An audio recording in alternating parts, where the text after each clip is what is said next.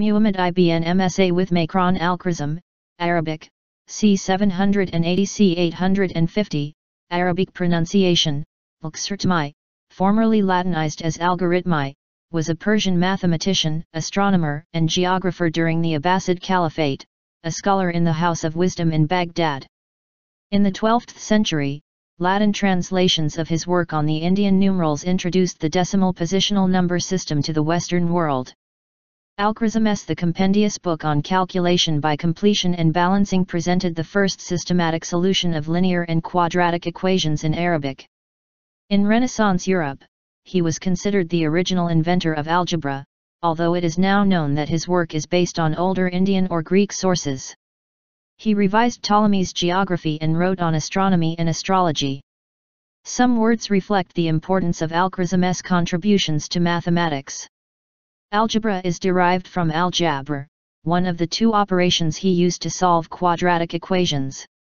Algorithm and algorithm stem from Algoritmi, the Latin form of his name.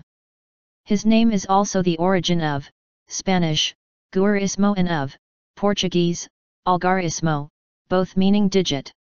Few details of al-Khwarizmi's life are known with certainty.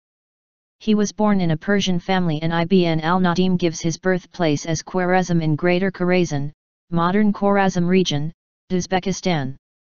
Muhammad ibn Jarir al-Tabari gives his name as Muhammad ibn Mūsā al-Khwarizmi al-Mahsi al-Qurabali. The epithet al-Qutrabali could indicate he might instead have come from Qutrabul, a viticulture district near Baghdad. However, Rashid suggests there is no need to be an expert on the period or a philologist to see that al-Tabari's second citation should read Muhammad ibn Mūsā al-Khwarizmi and al-Mahsi al-Qutrabali, and that there are two people, al-Khwarizmi and al-Mahsi al-Qutrabali, between whom the letter wa Arabic for the conjunction end has been omitted in an early copy. This would not be worth mentioning if a series of errors concerning the personality of al-Khwarizmi, occasionally even the origins of his knowledge, had not been made.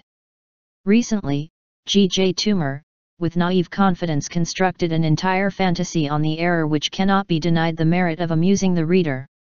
Regarding al-Khwarizmi's religion, Toomer writes, another epithet given to him by Al-Abar, al-Mahz, would seem to indicate that he was an adherent of the old Zoroastrian religion. This would still have been possible at that time for a man of Iranian origin, but the pious preface to al-Khwarizmi's algebra shows that he was an Orthodox Muslim, so Al-Abar's epithet could mean no more than that his forebears, and perhaps he in his youth, had been Zoroastrians. Ibn al-Nadm's Kitb al-Fihrist includes a short biography on al-Khwarizmi together with a list of the books he wrote. Al-Khwarizmi accomplished most of his work in the period between 813 and 833. After the Muslim conquest of Persia, Baghdad became the center of scientific studies and trade, and many merchants and scientists from as far as China and India traveled to this city, as did al-Khwarizmi. He worked in Baghdad as a scholar at the House of Wisdom established by Caliph al-Ma'mun, where he studied the sciences and mathematics, which included the translation of Greek and Sanskrit scientific manuscripts. Douglas Morton Dunlop suggests that it may have been possible that Muhammad ibn Mūsā with Macron al-Khwarizmi was in fact the same person as Muhammad ibn Mūsā with Macron ibn Shkur, the eldest of the three Ban Mūsā with Macron. Al-Khwarizmi's contributions to mathematics, geography, astronomy, and cartography established the basis for innovation in algebra and trigonometry. His systematic approach to solving linear and quadratic equations led to algebra, a word derived from the title of his 830 book on the subject, the Compendious book on calculation by completion and balancing. On the calculation with Hindu numerals written about 825, was principally responsible for spreading the Hindu-Arabic numeral system throughout the Middle East and Europe. It was translated into Latin as Algoritmi de Numero Inderum. Al-Khwarizmi, rendered as Latin, Algoritmi, led to the term algorithm. Some of his work was based on Persian and Babylonian astronomy, Indian numbers, and Greek mathematics. Al-Khwarizmi systematized and corrected Ptolemy's data for Africa and the Middle East.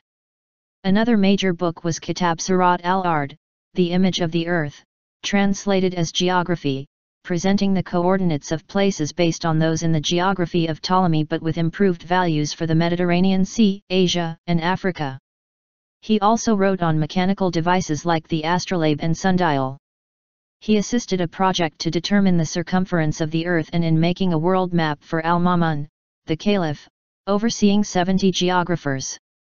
When, in the 12th century, his works spread to Europe through Latin translations, it had a profound impact on the advance of mathematics in Europe. The Compendious book on calculation by completion and balancing, Arabic, al-Kitb al-Mukhtar f-Isib al-Jabr wal-Muqbala, is a mathematical book written approximately 830 CE. The book was written with the encouragement of Caliph al-Ma'mun as a popular work on calculation and is replete with examples and applications to a wide range of problems in trade, surveying and legal inheritance. The term algebra is derived from the name of one of the basic operations with equations, al-Jabr, meaning restoration, referring to adding a number to both sides of the equation to consolidate or cancel terms, described in this book. The book was translated in Latin as Liber Algebrae et al-Muqabala by Robert of Chester, Segovia, 1145, hence algebra, and also by Gerard of Cremona. A unique Arabic copy is kept at Oxford and was translated in 1831 by F. Rosen. A Latin translation is kept in Cambridge. It provided an exhaustive account of solving polynomial equations up to the second degree 16 and discussed the fundamental methods of reduction and balancing, referring to the transposition of terms to the other side of an equation, that is, the cancellation of like terms on opposite sides of the equation. Al-Khwarizmi's method of solving linear and quadratic equations worked by first reducing the equation to one of 6 standard forms, where b and c are positive integers. Squares equal roots, ax2 equals bx. Squares equal number, ax2 equals c. Roots equal number, bx equals c. Squares and roots equal number, ax2 plus bx equals c. Squares and number equal roots, ax2 plus c equals bx. Roots and number equal squares, bx plus c equals ax2. By dividing out the coefficient of the square and using the two operations al-Jabr, Arabic, restoring or completion, and al-Muqbala, balancing. Al-Jabr is the process of removing negative units, roots, and squares from the equation by adding the same quantity to each side. For example, x2 equals 40x 4x2 is reduced to 5x2 equals 40x. Al-Muqbala is the process of bringing quantities of the same type to the same side of the equation. For example, x2 plus 14 equals x plus 5 is reduced to x2 plus 9 equals x. The above discussion uses modern mathematical notation for the types of problems which the book discusses. However, in al-Khwarizmi's day, most of this notation had not yet been invented, so he had to use ordinary text to present problems and their solutions. For example, for one problem he writes, from an 1831 translation. If someone say, you divide 10 into 2 parts, multiply the one by itself, it will be equal to the other taken 81 times. Computation, you say, 10 less thing, multiplied by itself, is 100 plus a square less 20 things, and this is equal to 81 things. Separate the 20 things from 100 and a square, and add them to 81. It will then be 100 plus a square, which is equal to 101 roots. Have the roots, the moiety is 50 and a half. Multiply this by itself, it is 2550 and a quarter. Subtract from this 100, the remainder is 2450 and a quarter.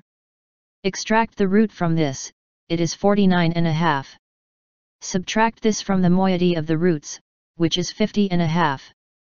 There remains 1, and this is one of the 2 parts. Several authors have also published texts under the name of Kitb al-Jabr wal-Muqbala, including Ibn Fadina War, Ab Kamil Shujai ibn Aslam, Ab Muhammad al-Adl, Ab Ishav al-Mi, Abd al-Hamd ibn Turk, Sind ibn Nil, Saul ibn Bir, and Sharaf al-Din al-S. J. J. O'Connor and E. F. Robertson wrote in the MacTutor History of Mathematics Archive. Perhaps one of the most significant advances made by Arabic mathematics began at this time with the work of al-Khwarizmi, namely the beginnings of algebra. It is important to understand just how significant this new idea was. It was a revolutionary move away from the Greek concept of mathematics, which was essentially geometry. Algebra was a unifying theory which allowed rational numbers, irrational numbers, geometrical magnitudes, etc., to all be treated as algebraic objects. It gave mathematics a whole new development path, so much broader in concept to that which had existed before, and provided a vehicle for future development of the subject. Another important aspect of the introduction of algebraic ideas was that it allowed mathematics to be applied to itself in a way which had not happened before. R. Rashid and Angela Armstrong write, Al-Khwarizmi's text can be seen to be distinct not only from the Babylonian tablets, but also from Diophantus Arithmetica. It no longer concerns a series of problems to be resolved, but an exposition which starts with primitive terms in which the combinations must give all possible prototypes for equations, which henceforward explicitly constitute the true object of study. On the other hand, the idea of an equation for its own sake appears from the beginning and, one could say, in a generic manner, insofar as it does not simply emerge in the course of solving a problem, but is specifically called on to define an infinite class of problems. Al-Khwarizmi's second major work was on the subject of arithmetic, which survived in a Latin translation but was lost in the original Arabic. The translation was most likely done in the 12th century by Adelard of Bath, who had also translated the astronomical tables in 1126. The Latin manuscripts are untitled, but are commonly referred to by the first two words with which they start, Dixit Algoritmi, so said Al-Khwarizm, or Algoritmi de numero inderum, Al-Khwarizm on the Hindu art of reckoning, a name given to the work by Baldassare Boncompagni in 1857. The original Arabic title was possibly Kitb al-Jam wa Tafriq by Asib al-Hind, the book of addition and subtraction according to the Hindu calculation. Al-Khwarizmi's work on arithmetic was responsible for introducing the Arabic numerals, based on the Hindu Arabic numeral system developed in Indian mathematics, to the Western world. The term algorithm is derived from the algorithm, the technique of performing arithmetic with Hindu Arabic numerals developed by Al-Khwarizm. Both algorithm and algorithm are derived from the Latinized forms of Al-Khwarizmi's name, Algoritmi and Algoritmi, respectively. Al-Khwarizmi's Zj al-Sind Hind, Arabic, Astronomical Tables of Sind and Hind, is a work consisting of approximately 37 chapters on calendrical and astronomical calculations and 116 tables with calendrical, astronomical, and astrological data, as well as a table of sign values. This is the first of many Arabic zijas based on the Indian astronomical methods known as the Sind Hind. The work contains tables for the movements of the Sun, the Moon, and the 5 planets known at the time. This work marked the turning point in Islamic astronomy. Hitherto, Muslim astronomers had adopted a primarily research approach to the field, translating works of others and learning already discovered knowledge. The original Arabic version, written c. 820, is lost, but a version by the Spanish astronomer Maslama ibn Ahmad al-Majriti, c. 1000, has survived in a Latin translation, presumably by Adelard of Bath, January 26, 1126. The 4 surviving manuscripts of the Latin translation are kept at the Bibliothèque Publique, Chartres, the Bibliothèque Mazarine, Paris, the Bibliothèque Nacional, Madrid, and the Bodleian Library, Oxford. Trigonometry. Al-Khwarizmi's Zj al-Sind Hind also contained tables for the trigonometric functions of sines and cosine. A related treatise on spherical trigonometry is also attributed to him. Al-Khwarizmi's third major work is his Kitb al-Ar, Arabic, Book of the Description of the Earth, also known as his Geography, which was finished in 833. It is a major reworking of Ptolemy's 2nd century geography, consisting of a list of 2,402 coordinates of cities and other geographical features following a general introduction. There is only one surviving copy of Kitb al-Ar, which is kept at the Strasbourg University Library. A Latin translation is kept at the Biblioteca Nacional de España in Madrid. Citation needed. The book opens with the list of latitudes and longitudes, in order of weather zones, that is to say in blocks of latitudes and, in each weather zone, by order of longitude.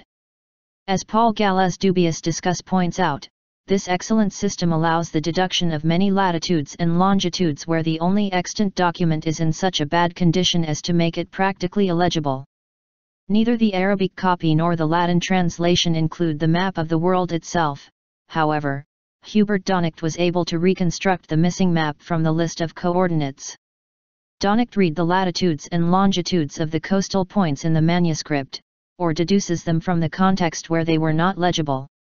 He transferred the points onto graph paper and connected them with straight lines, obtaining an approximation of the coastline as it was on the original map.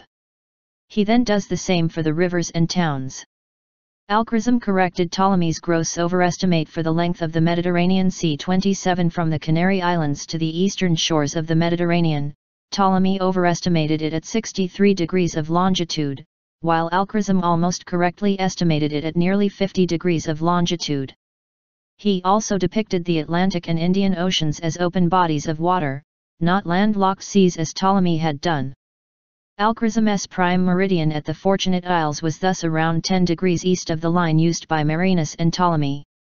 Most medieval Muslim gazetteers continued to use Al-Khwarizmi's prime meridian. Jewish calendar. Al-Khwarizmi wrote several other works including a treatise on the Hebrew calendar, titled Risla fi Istikraj Ta'arkh al-Yad, Arabic, Extraction of the Jewish Era. It describes the Medinic cycle, a 19-year intercalation cycle, the rules for determining on what day of the week the first day of the month Tishrei shall fall, calculates the interval between the Anno Mundi or Jewish year and the Seleucid era, and gives rules for determining the mean longitude of the sun and the moon using the Hebrew calendar. Similar material is found in the works of Ibrahim al-Biruni and Maimonides. Other works. Ibn al-Nadim's Kitb al-Khwarizmi, an index of Arabic books, mentions Al-Khwarizmi's Kitb al-Tarikh, Arabic, a book of annals. No direct manuscript survives, however. A copy had reached Nasibin by the 11th century, where its metropolitan bishop, Mar Ilyas bar Shiniya, found it. Elias's chronicle quotes it from the death of the prophet through to 169 AH, at which point Elias's text itself hits a lacuna. Several Arabic manuscripts in Berlin, Istanbul, Tashkent, Cairo, and Paris contain further material that surely or with some probability comes from Al-Khwarizmi. The Istanbul manuscript contains a paper on sundials. The Khwarizmi credits Al-Khwarizmi with Kitb ar-Rukma, t. Arabic. Other papers, such as one on the determination of the direction of Mecca, are on the spherical astronomy. Two texts deserve special interest on the morning width. Marifat Essay at al-Mashriq f Kul Balad, and the determination of the azimuth from a height, Marifat al-Samt min Qibal al-Irtif. He also wrote two books on using and constructing astrolabes.